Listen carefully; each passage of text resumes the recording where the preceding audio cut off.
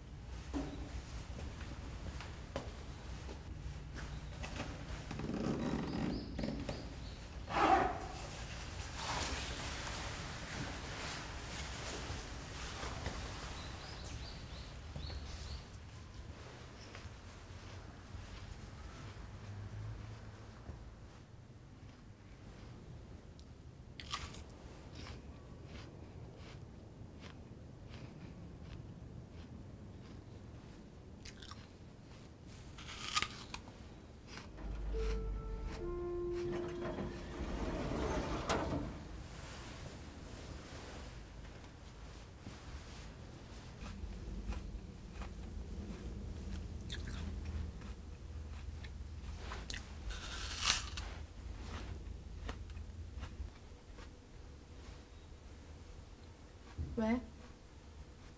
또 혼자 먹고 싶어? 아니, 그게 아니라 내가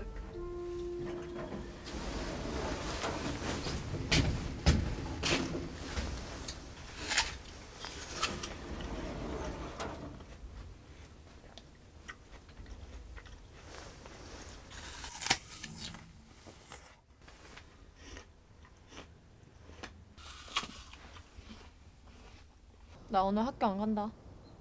어? 이런 기분으로 학교 못 가겠어.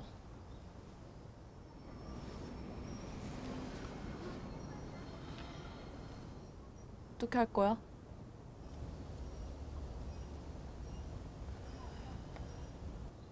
나랑 갈 거야, 말 거야? 어디로 갈 건데?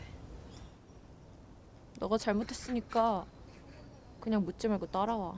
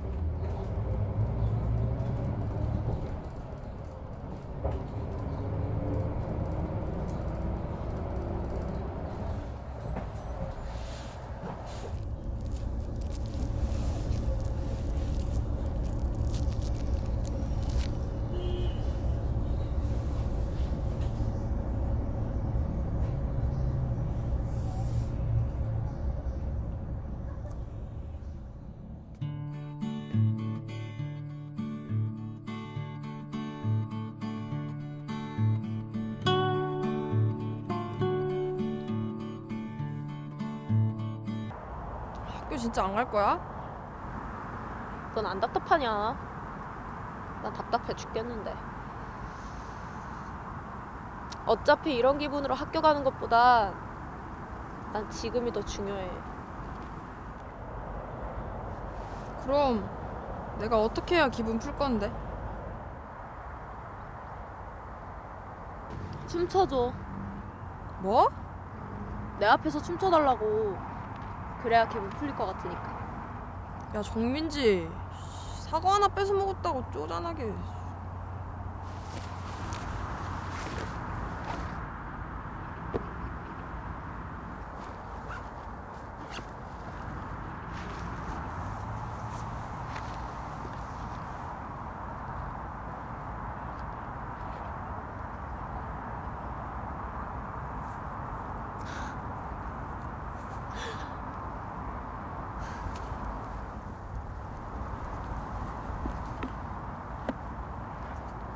너 얼마 전에 장기자랑에서 춤췄을 때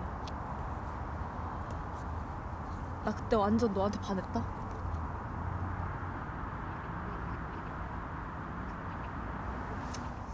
근데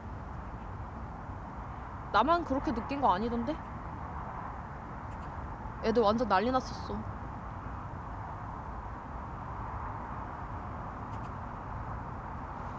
너 진짜 내가 사과 하나 때문에 이러는 거 같아?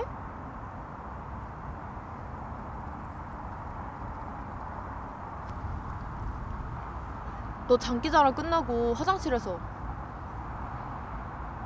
서진한테 번호 준 적 있지? 번호? 아, 그거 걔가 친해지고 싶다 그래가지고. 뭐야, 너 설마 그것 때문에 그런 거야? 그것 때문에?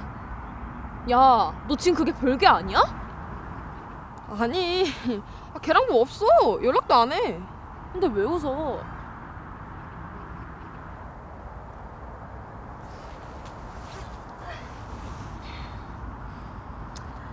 야, 나 아직 기분 다 풀린 거 아니야. 춤춰줄까?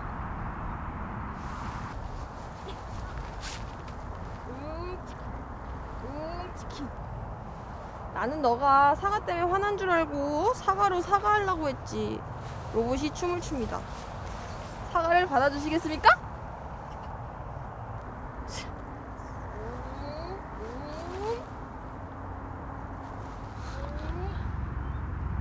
너 진짜 바보 같다.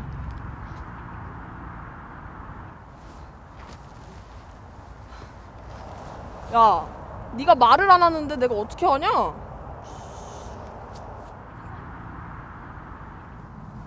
우리 사이에 말을 꼭 해야 하냐?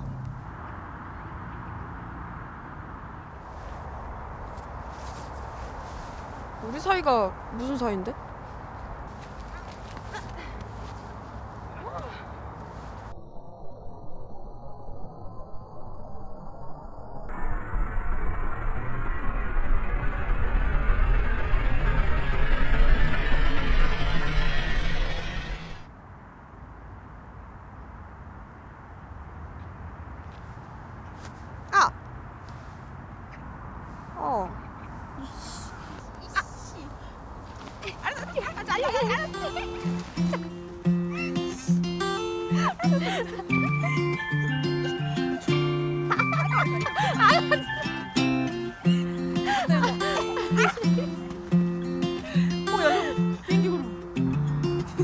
야, 갈매기 있어. 갈매기 한 마리 갈매기 있어. 갈매기 아니야?